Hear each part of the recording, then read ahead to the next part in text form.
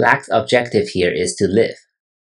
White is threatening to cut black off here at e18.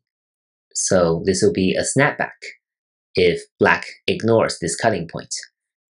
If white captures these two black stones, then black will not have enough eye space. If black connects here, then white can simply reduce black's eye space like this. And black will not be able to live. This will be a bulky 5 shape, and black is already dead after number 6. Black can try this move. Now white cannot come in.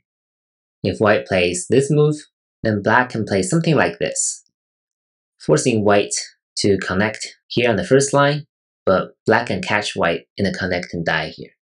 And this will guarantee black success.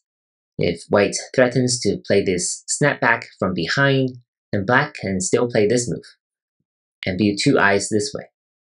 So black can still succeed after number 9. So number 1 and 3 and 5 is a nice sequence for black. Black can also succeed this way. If white plays here, then we're back to the previous variation. If white plays here, then black can live this way. So either this move or this move can guarantee black success. You can try some of the other variations on your own, and let me know if you have any questions. Good luck, and thank you for watching.